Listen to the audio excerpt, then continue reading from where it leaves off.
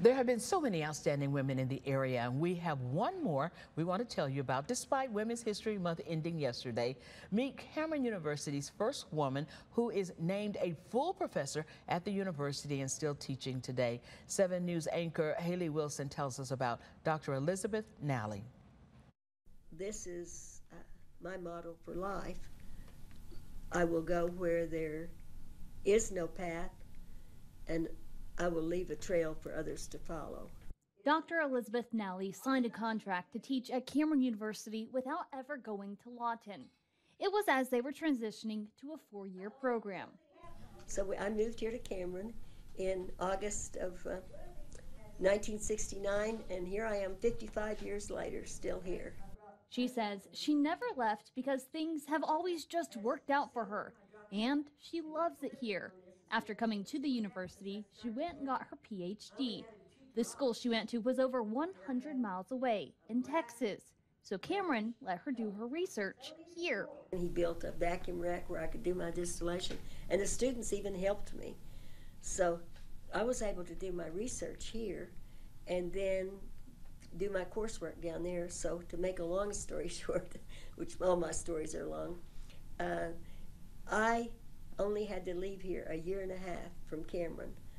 I took a 1.5 years sabbatical to finish my PhD. I don't think I would have gotten that kind of support probably from any other university. So coming here, and when people ask me, why did you stay? I said, because I think it was the right place for me. I think this is what God intended me to do with my life. Dr. Nalley says she's seen so many doors open for her over the years, including becoming the president of the American Chemical Society. Dr. Nalley knew going to teach at a small university would have some limits on her career, but knew she could still make a difference.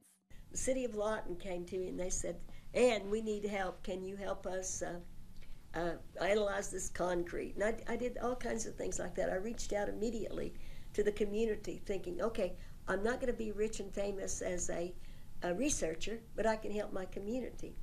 It wasn't just the community. She also impacted the thousands and thousands of students she taught over the years. I try to teach them not only what's in the textbook, but how they can reach out to the community as well. And I think I'm pretty good at it because I have lots of examples. Her goals of helping didn't stop where she lived. And I even had the opportunity to change it for Japan. I went over there and the women weren't allowed to teach in the Japanese universities, and they said, Ann, can you help us? And I wrote a proposal for them to the Japanese government. The Japanese government accepted it, and they hired women, and that's why I go and do these gender equity conferences for people in other countries. Even after all these years of teaching, she's not ready to put the test tubes down just yet. My sister keeps asking me, why don't you retire and enjoy life? And I said, well, I do enjoy life. I enjoy what I do. I could not have had, I think, a better life than I've had.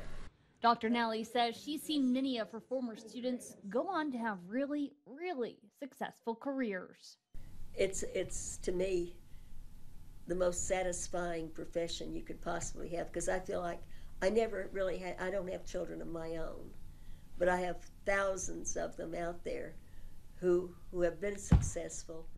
Reporting for 7 News, I'm Haley Wilson.